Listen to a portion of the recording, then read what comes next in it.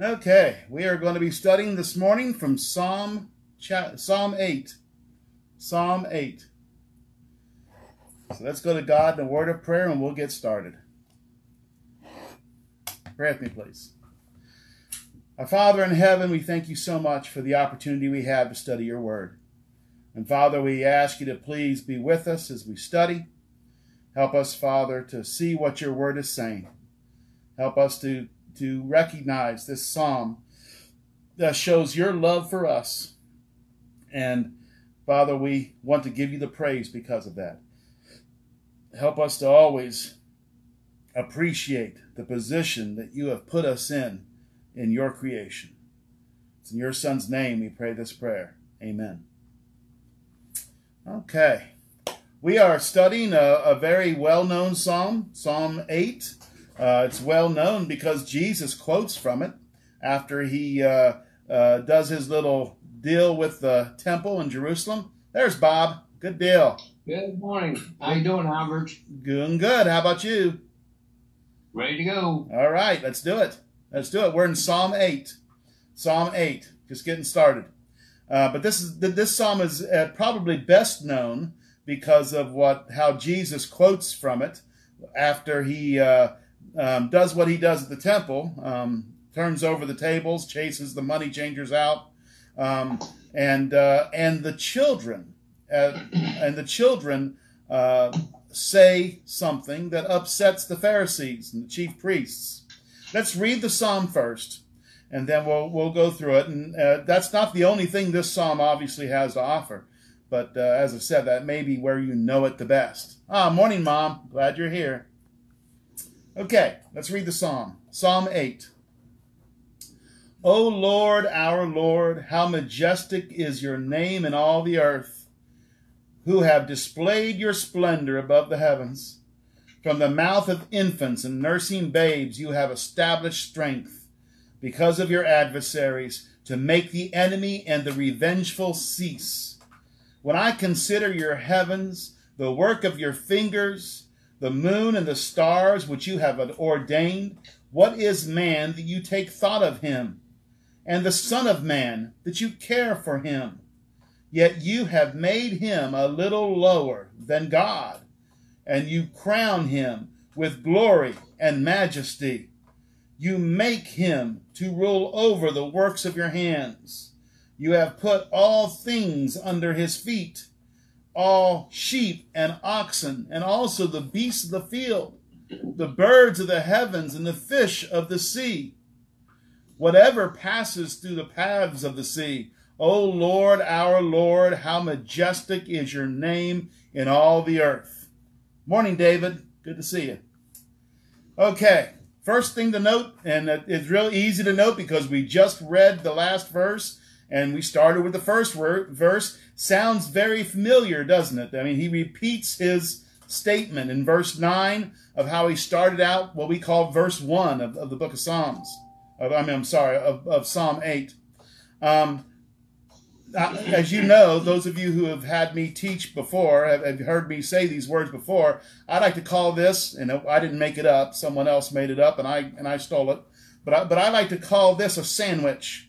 Everything in between those two phrases are the proof of why God is majestic. His name is majestic in all the earth. It should be the reason why all humans, all mankind, feel this way about God, and much more, by the way. It's not limited to what the psalmist says here, but the psalmist has a point he's wanting to make. He has a reason in this psalm that he's wanting to glorify God. We know in other psalms there are other reasons why the psalmist glorifies God. But David has this as his reason in Psalm 8. And we're going to be noting the specific reason that David mentions. But let's look at the second part of verse 1. Oh, wait a minute. I'm sorry. Let's look at that first part again. O Lord, our Lord, how majestic is your name in all the earth. Remember that idea of name. It certainly does speak of, God's name is a wonderful name. It's one that we should certainly look up to. But understand that name also shows authority. And you'll find that in Colossians chapter 3, verse 17. Whatever you do in word or deed, do all in the name of the Lord Jesus. Do all with his authority. Well, God has and one other place in Philippians. Let me turn there so I don't mess this one up. I want to get exactly how it's said. In Philippians chapter 2, when it's talking about the humility of Jesus Christ. I want to start with verse 5, but what I'm wanting is going to be in verses 9 and 10. Have this attitude in yourselves, which is also in Christ Jesus, who, although he existed in the form of God, did not regard equality with God a thing to be grasped, but emptied himself, taking the form of a bondservant, and being made in the likeness of men, being found in appearance as a man, he humbled himself by becoming obedient to the point of death, even death on a cross. For this reason also God highly exalted him and bestowed upon him the name which is above every name, so that at the name of Jesus every knee will bow, of those who are in heaven and on earth and under the earth, and every tongue will confess that Jesus Christ is Lord, to the glory of God the Father. Now notice, morning David, good to see you. Now notice here that Jesus Christ, his name, he became obedient, emptied himself, becoming a man, coming in the form of a servant, becoming a man. So he lowered himself down from what he is and emptied himself of all the perks to go with it of being God. He didn't stop being God, but he emptied himself of the perks of being God and become a servant in the form of a servant into a man. Now, in Philippians, this is a very humble thing that he did, to lower himself to the level of becoming a man. And I don't want, and remember that when we get back to Psalm 8, all right? I don't want to go any further with that right now.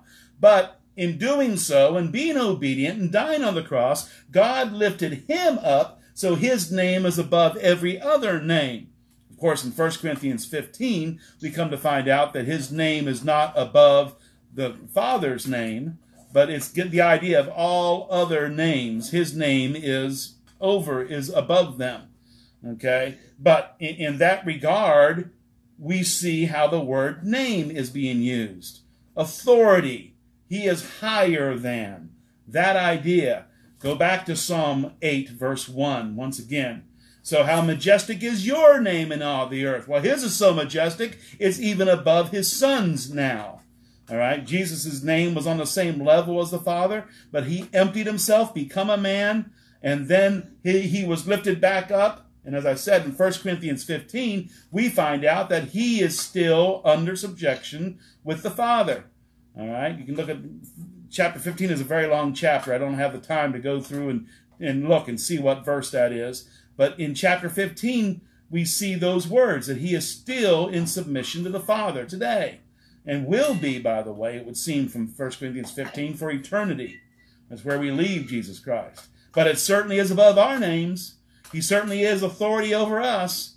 Now, having said that, the rest of this psalm, we're going to be seeing the position that God has put mankind in, which is a very high position within his creation. Okay? So, note with me if you will. Let me read verse 1 again. O Lord, our Lord, how majestic is your name in all the earth, who have displayed your splendor above the heavens. Okay? Now, he's talking about the power of God here. You have seen his splendor in the nighttime sky. Okay? Oh, verse 27, Nanette? Thank you. 1 Corinthians 15, verse 27. Appreciate that, Nanette. Is where we find out that Jesus is still under and will be under submission to God. Okay? Good deal. I love it. I love it when I have people that will help me out like that when I'm trying to find a verse. Thank you. So God's splendor is seen in his creation.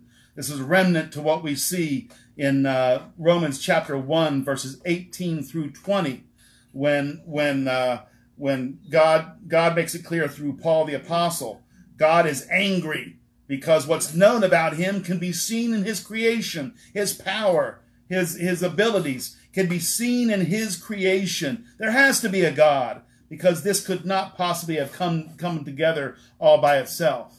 And so that is what the psalmist is saying. You've displayed your splendor in the heavens, your power, your ability, your majesty in the heavens. Now, verse 2.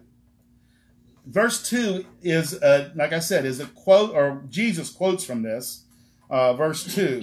Let me hold your hand right here and turn with me to Matthew 21. And I especially want you to hold your hand here, because we're going to read verse 2 again, and then flip over to 21, verse 16, and see how Jesus quotes from this. Matthew 21, verse 16. So let me get there so I can do this. There we go. I'm going to start with verse 14 when we get back there. But let's read verse 2. From the mouth of infants and nursing babes, you have established strength because of your adversaries, to make the enemy and the revengeful cease. Remember that last part of that verse as well. We're going to see Jesus' enemies speaking up against and denouncing something before him. They, of course, were believing that they were pointing out a blasphemy that was being said. But Jesus goes back to this psalm to show that what was being said was true and needful. Okay, go over to Matthew 21 now. Verse 14 through 17. What I want is the quote in verse 16. Okay? And the blind and the lame came to him in the temple, and he healed them. But when the chief priests and the scribes saw the wonderful things he was doing, saw the wonderful things that he had done, and the children who were shouting in the temple, Hosanna to the Son of David, they became indignant. And they said, do you hear what these children are saying? Now stop right there for a second. What did it mean when they said, Hosanna to the Son of David? What does the Son of David specifically mean in this context? Christ. Yeah, exactly. He's pointing to the Messiah. The Greek word Christos is what we have for Christ, the anointed one. The Hebrew word Mashiach is what we translate Messiah. Okay, so you have they're saying in that phrase, Son of David, is when specifically used like this. Anyone who was a descendant of David was a son of David. But the Son of David was the one they were waiting. The Son of David was the one they were waiting for to sit on David's throne. All right. So they're saying Hosanna Hosanna to the Christ, to the Messiah. All right. You can see how this would mess with the chief priests. The Pharisees would not care for that a bit.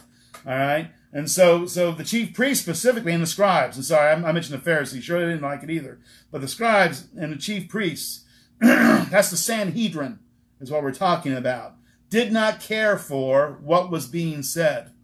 Okay? And so Jesus says this, and he quotes from Psalm 8. And Jesus said to them, yes, have you never read, out of the mouth of infants and nursing babies, you have prepared praise for yourself. Now that's a quote from the Septuagint.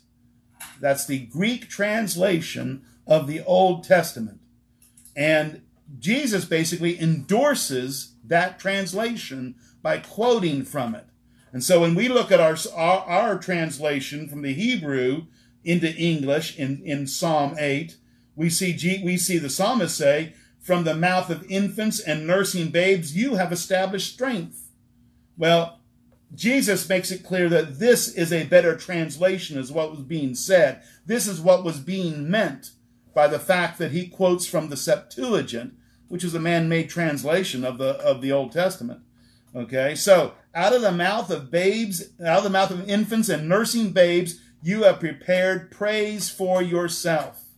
Okay, God accepts. It takes a growing up to stop believing in a God.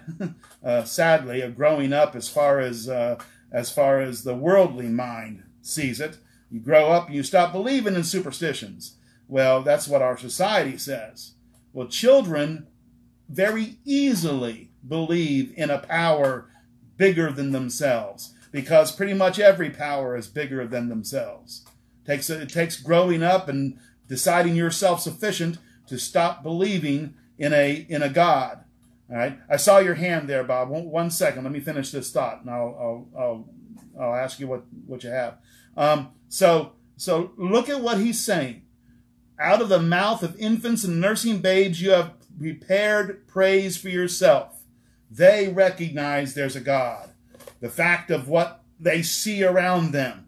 It's real easy for them to believe in a God. We've talked about this before. It's real easy for the people in undeveloped countries to believe in a God. You're not going to find atheists in undeveloped countries because they recognize the world. It takes an education to become an atheist, an education in humanistic ideas to become an atheist.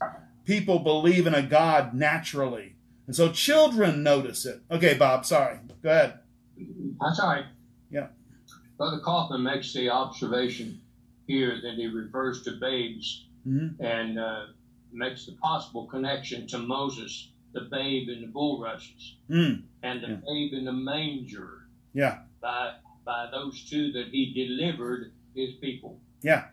The idea of babies certainly being involved in the bringing about, and one could sit there and say, well, yeah, Moses had to be a baby before he was a man, and Jesus had to be a baby before he was a man and be able to die on the cross, and that's true.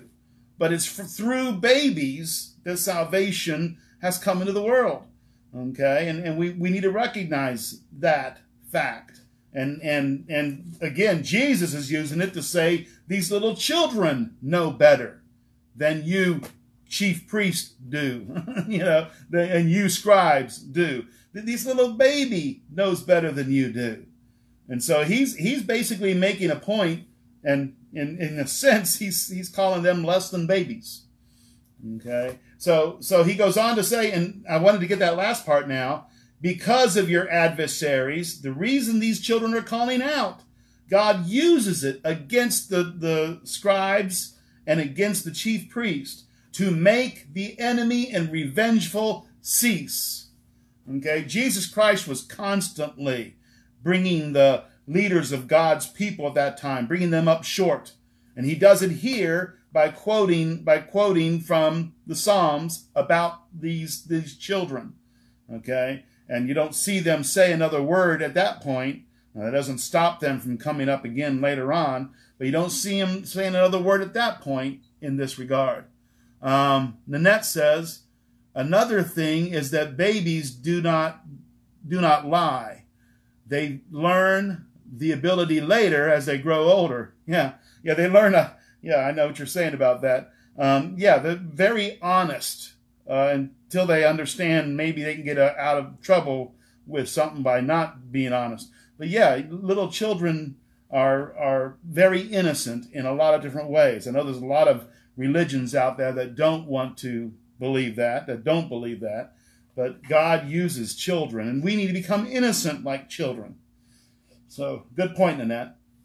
Now, the rest of the book, the rest of the psalm is incredible for mankind. Remember what I said a few moments ago about Philippians chapter 2?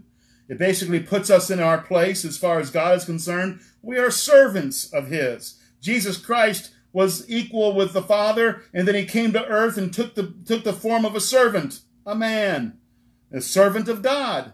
By the way, that's what all of creation is. All of creation is there for God's purpose. All of creation recognizes God as creator, understands that he has the right to decide what to do with what he has made. Okay, so the fact that it says he took on the form of a servant is not. If he would have took on the form of a rock, he would have taken on the form of a lesser than God the Father. If it had taken on the form of a bird, he would have taken on a lesser than God the Father. Same thing with becoming a man, lesser than God the Father. But in becoming a man, he became the greatest of all creation. Look at what it says here.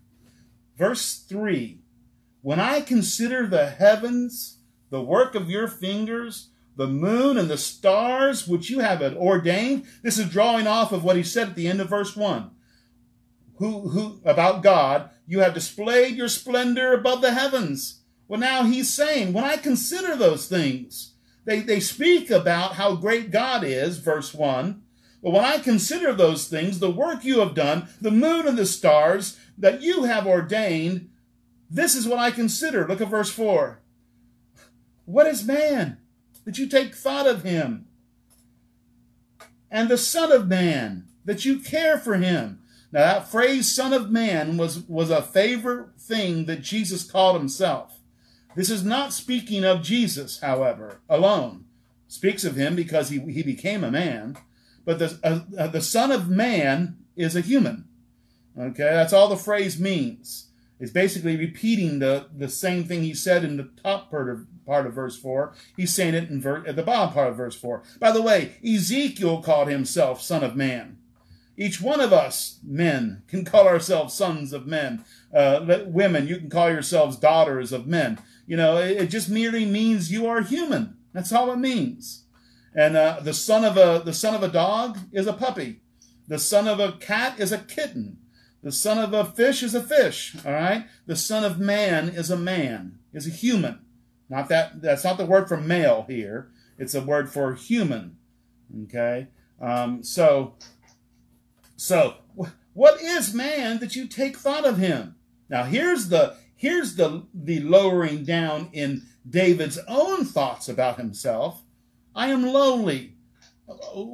Why are you taking thought of me? You are way up there. You have created this incredible universe. There's stars and suns and moons, whatever in the sky that I can't even comprehend how it's possible to make such a thing. And you think of us.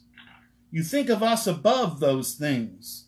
In fact, go on with verse 5. Yet you have made him, mankind, humans, yet you have made man a little lower than God, and you crown him with glory and majesty. Now, this is saying the same thing we see in Philippians, just in a little bit of a different light.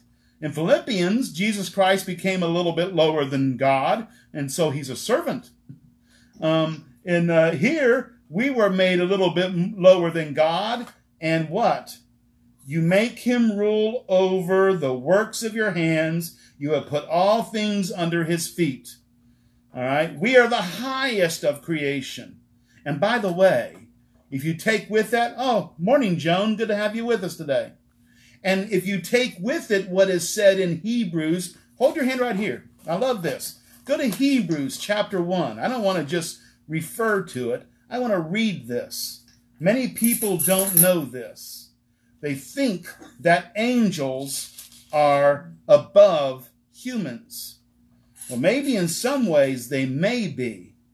But in one way, at least, and I believe in the psalmist is making it clear that creation is under us and angels are creation. Look at what it says. What was that, Jolie? That camera's okay. I was Pat. Okay. Okay. Look with me in Hebrews chapter 1, verse 14. Speaking in verse 13, we see that they're speaking of angels. He's speaking of angels. Let me read verse 13 with it. But to which angels did he ever say, sit at my right hand until I make your enemies a footstool for your feet? This is showing that Jesus Christ is above the angels. All right. That's what Hebrews chapter 1, the latter part of Hebrews chapter 1 is dealing with. Jesus Christ is higher than the angels. So that's good. But look who the angels are servants of. Verse 14. And let me read 13 again with it. But to which of the angels did you ever say, sit at my right hand until I make your enemies a footstool for your feet? Are they, the angels, not all ministering spirits sent out to render service for the sake of those who inherit salvation. Now, just like Jesus becoming a man took on the form of a servant, angels are servants. They're servants of God, but not just servants of God. Let me read that again. Are they, angels, not all ministering spirits sent out to render service for the sake of those who will inherit salvation? Angels are servants of man, serving God by serving men. Okay? Yes, Bob. Albert found a quote about verse 14, and I couldn't find out who said it, but this is the quote. Amidst the vastness around me, I am lost, and can be of no more consequence than a mote in a sunbeam. If I and all my generation were swept away in the twinkling of an eye, we would be no more missed than a grain of dust blown into the crater of a volcano. But I tell you one thing, we would be missed by God. Sure. God, for some reason, wants to be with us for eternity. I don't comprehend it. After what mankind has done to him, I don't comprehend it. But I know what you're saying. We are nothing compared to God, but God loves us, and that's what the psalmist is saying. What is man that you take thought of him? All right? He is the highest of creation, even being served by angels. We see there in verse 14 of Hebrews chapter 1. I need to correct you there. Yes. You said that he is highest of creation. He is the creator. I meant mankind. Did I say God? Yeah. I'm sorry. No, I was quoting, what is man that you take thought of him? And then I said he is, yeah, I'm glad you said that. I was meaning that quote in verse 4. What is man that you take thought of him? He is the highest of all creation. You most certainly need to correct me if I said God is created. You're absolutely right. Man is the highest of creation. God is over man. Most certainly, he's over all creation. Okay, thank you, honey. Thank you. Albert, there's something in verse 5, too, that Brother Kaufman notes, is that the Septuagint was in error when he, and you read King James, a little lower than the angels, wherein the Septuagint was wrong in their translation of this, that angels is actually Elohim. Or God. Yeah, in fact, my translation does say God. In verse 5, yet you have made him a little lower than God. Yeah. Yeah, that's exactly right. Yeah, that's one of the places, I guess, where the King James followed the Septuagint. The Septuagint wasn't right. Yeah. In fact, I believe doesn't. I'm not going to. Never mind. I don't want to go there. I'm already probably getting close on my time. So let me go ahead. But yeah, you're absolutely right. That should say God there. Now, so there's the question. What is man that you take thought of him? And I want to emphasize that question. This shows what God desires. For whatever reason, God desires to be with man. For God so loved the world that he did what? He gave his only begotten Son. What is man that you take thought of him to that extent that you put mankind's needs above your Son's comfort and life even? What is man that you take thought of him? The psalmist is going to talk about man being the highest. 10 minutes? Okay. The psalmist is going to be talking about that man is the highest of creation.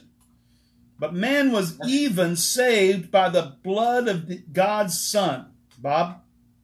That's noted in several places like that. If he notes when a sparrow falls to the earth, he'll surely notice about man. Yeah. And I believe it was Isaiah that said, he knows me by name. Yeah. That's personal. That is. And by the way, let me hold your hand right here and go backwards now. Go back to Genesis chapter 9. Genesis chapter 9. What Bob just mentioned about the sparrow. If a sparrow falls to earth, God knows it. So how much more important are you than the sparrow? All right. look at what it says in Genesis chapter 9. Start with verse 3. This is following man coming out of the ark, and God is making a covenant with him. He's going to make the covenant of the rainbow, that he'll never bring floodwaters on the earth again. But look at what it says starting in verse 3. Every moving thing that is alive shall be food for you. I give all to you, as I have given the green plant. So animals are there for man to eat now. Only you shall not eat the flesh with its life, that is its blood, not to eat blood. Surely I will require your lifeblood. From every beast I will require it, and from every man's brother I will require the life of man. Whoever sheds man's blood, by man his blood shall be shed. Now, did you notice what it said there about animals? Not only the fact that animals, God's going to require their life for killing a man. All right? But it also says, and man can kill animals all he wants and eat them. Albert Brown's translation, but read what it says in verse 3 and 4. You can't eat their blood, because God doesn't want his people eating their blood, but you can eat them. You can use them. You are the highest of creation. Now, don't get the idea that I'm thinking that it's okay to torture animals, or it's okay to be, God has certain things he says about the way we're supposed to treat his creation. And that's another study for another time. But they're there for our using.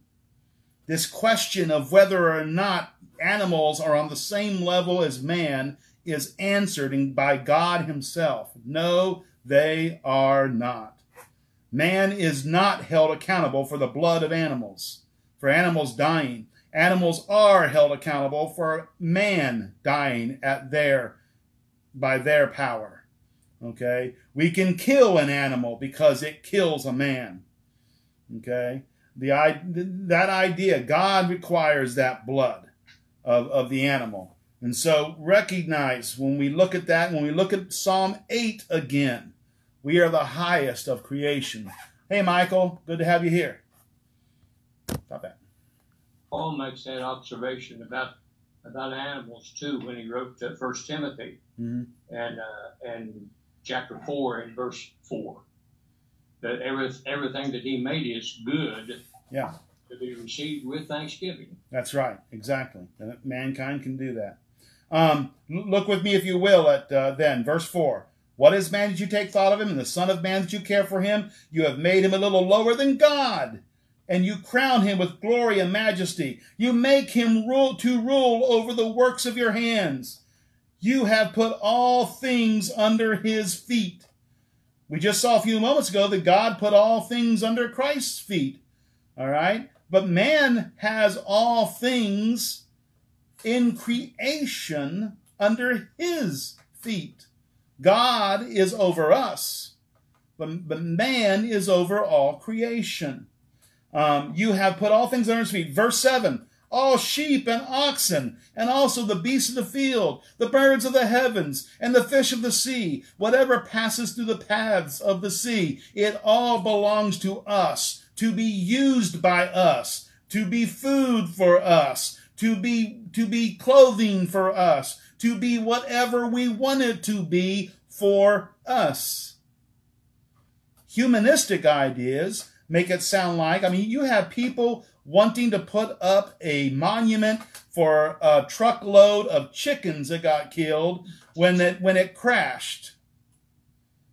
As you would put a monument up for a human being that died. There's nothing wrong with remembering animals that died, but the idea of putting them on the same level of a human being is wrong. I love my dogs. I do. They're part of my family. Understand something.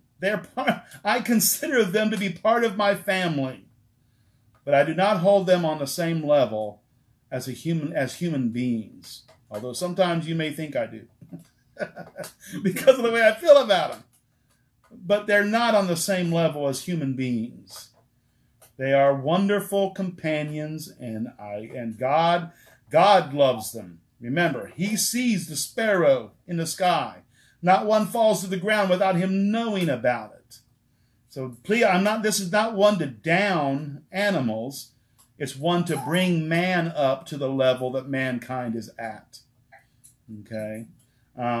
So this is why the psalmist, this is why David says what he does in the beginning of the psalm and at the end of the psalm. O Lord, our Lord, how majestic is your name in all the earth. Not just because of his creation, but because of the wonders of him putting us on the same level. Putting us above everything else in his creation. Just one step below God. How'd I do? Time-wise, doing good? Say your prayer. What's that? You have 3 minutes. 3 minutes? Wow. I can give a long prayer. You're in the end of the prayer now. Really? Yeah, that's right. Okay. Any other comments on this? Howard, there's one thing that you just mentioned about putting animals on the same level as humans, which is wrong. Amen. And I have the same thoughts when I see those TV commercials begging for funds to take care of animals, but you don't see anything about the abortion and taking care of that. And that goes through me about every time I see that. Or the idea of making it illegal to destroy an eagle egg. Yeah. Mm-hmm. But you can destroy a human life. Yeah. With no thought. With no thought at all. But you celebrate it. Yeah, they celebrate it. Exactly. Think about what God thinks about that. Yeah. Let's go to God. I'm sorry. Another comment? Oh, that's one thing that he mentions in that in Psalms. Forgot the verse now. There's 7 things God hates, but he mentioned in there those who shed innocent blood. Yeah, Proverbs chapter 6, verses 16 through 19. Yeah. Yeah. Morning, Robert. Let's go to God in a word of prayer and we'll be closed. Father in heaven, we thank you so much for this opportunity to study your word. And we ask you, Father, to please help us to recognize the wonderful blessing it is that you have put us in the position you have in your creation. Why you love us, Father, so much is beyond my understanding, but I appreciate it. And I ask you, Father, to please help me never to forget it and to never take it for granted and to give you the glory that you deserve because of it and because you're God, the glory you deserve. We love you, Father. We trust you. We give ourselves over to you. In your Son's name, we pray this prayer. Amen.